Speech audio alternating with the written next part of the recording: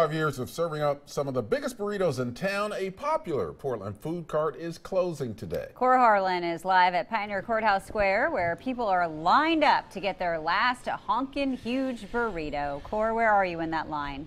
Hi, Jenny and Ken. When Shelley Sorensen put the word out earlier this week that this was her last day in business, the lines, I'm told, have been just like this every day this week. We're in Pioneer Courthouse Square here. There is probably a good half an hour wait here for a Honkin' huge burritos. She was one of the real pioneers of Pioneer Square. If you'll recall that, she was one of the first food carts down here when they first got started here, and she has made a career, a passion, and she's made a lot of friends with tortillas, refried beans, rice, lettuce, and a couple other things that are just delicious, and she's made a real good following. Shelley, two seconds about the bittersweetness of this day.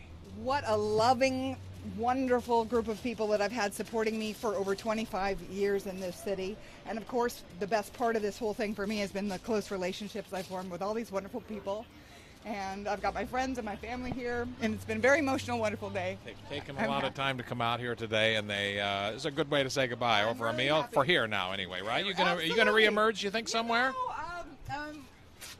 Who knows? Who knows what the future holds? I'm gonna relax for about 8 weeks. Sounds like a good thing to do. Well, thank you. Rejoice. Thank you for the burritos, and I know I speak for a lot of people when I say thank you for the burritos and the good food. Wonderful ride. It's all here, and good luck to her. She's done a great job here on Pioneer Courthouse Square. Final day today.